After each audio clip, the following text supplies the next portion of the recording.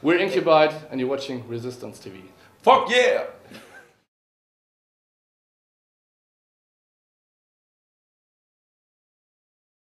Hi, this is Resistance 2014 and I'm here with Neil, Alex and Jonas from Incubite who've just come off stage about 20 minutes ago.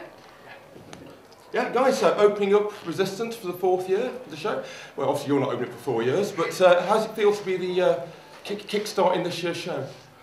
It feels great. We were a bit afraid that nobody's there or something, but it didn't feel like a... I was at the front, I saw the dance floor full from the word go. It must feel really good. It was fucking awesome. Yeah. So are you going to be here all weekend? You staying for the weekend? No, we have to leave tomorrow because I have a show with my other band Stahlmann on Sunday. So tonight, who else are you looking forward to seeing? Sorry? Which band are you looking forward to seeing tonight? I want to see Modulate. Yeah, Jeff's guys are awesome. I really want to see Resistanz because we know that guys. We got in touch with them on the flight. Yeah, and they party hard. Yeah. And and they are living in the same city like me. So so if you're travelling away tomorrow to with your other band, flying around, playing gigs back to back, have you got any survival tips for people who might have to do that themselves? How do you keep yourself going? If you only have 4 or 3 hours left to sleep, stay awake. So you guys announced actually Incubite are going to be no more. Yeah. So is this before when you decided you already had a couple of gigs lined up? Was tonight the last chance to see Incubite live? Yes. Yeah. It was the last chance. It was the last show, and it was the best show we ever played. If you couldn't be here to see it tonight, you missed out. Yeah. Good. Oh, if I was you, really missed it. Yeah. You described Incubite in the past as fun music, and with your last album, as it, Collision Course was influenced by 80s and new metal. Yeah. Hypothetically, what direction would Incubite have followed if it had carried on? If it was carried on, I think it would be still electronic, but we would produce in more high quality and put in influences from dubstep and drum and bass. We had some songs we did for a new album, and it would sound a bit like Third Weather or Blue Stali or something. That's the music we really like, and we want to do, and that would be the idea if we continue, but we don't. Last year you played WGT in Germany, and obviously that's a huge show. In the UK, industrial festivals, you only get around about 1,000 to 2,000 people tops. Now, do you prefer playing the huge festival shows, or do you like small intimate gigs with maybe like 300 people where you can sort of like see more of the audience? Or what's your favourite? It depends on the people. Of course. If you play club shows with 300 people who are all drunk and happy, and it's quite more good than a festival show with 2,000 people who are just staying there and staring and don't move and like.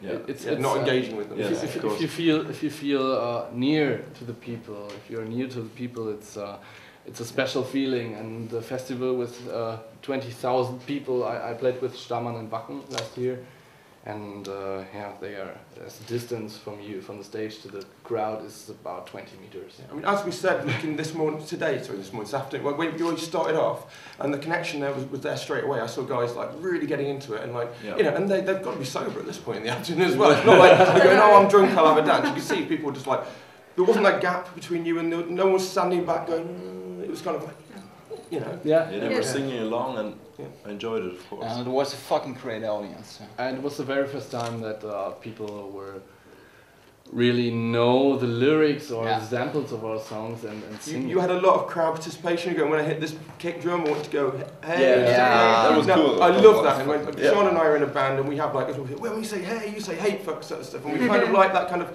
just making it all part of like, you're all doing the song together. You know? Yeah, it's very important to work with the crowd and not for the crowd.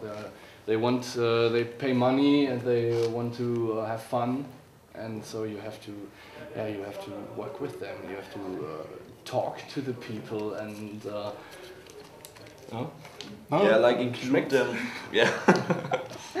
Like include them to your show, so the people feel like they're part of the show and not just audience and staring at the band. So they're part of the show and can enjoy it. And I think that definitely came across. You can really feel that, you know.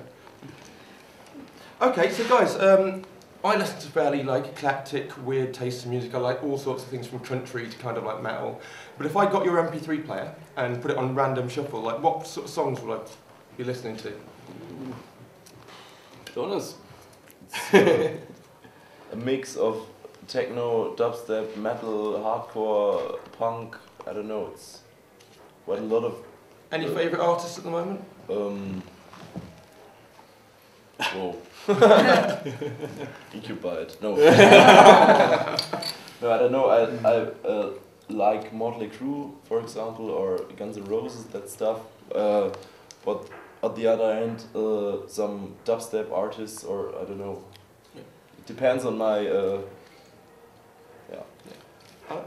Well, it's glam rock mostly, but I'm also into German hip hop, like Kollega, and well, a lot of other things. It's a lot of genres, bands, but I'm mostly into glam rock or 80s sleaze rock.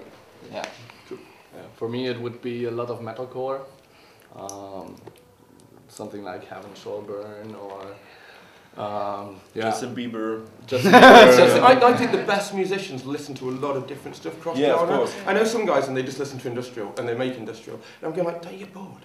You know, don't you want to like hear these and then put a little bit of like say I like sort of like 80s kind of US hardcore like Husker Du and things like that. Yeah. And like my guitar style in my band is quite punky as opposed to, you know, like what you get in a lot of bands. Yeah. And I think you have to mix it up. You have to like And also people are open-minded and listen to a lot of different kinds of music, so they can I think it's good for making music because you have a lot of influences and can take the best parts of the different the different bands and different directions of music. And the big difference is that there are some musicians which are working for a scene, which are in the scene, and there are musicians who are working in general for music. Yeah, so you're not closed-minded, you listen to pop, you listen to metal or 80s rock or I something. might have to steal that sentiment when I talk to people at parties and things, because I think that actually sums it up really well. Yeah. And if you could give us a message for the people watching Resistance TV on YouTube,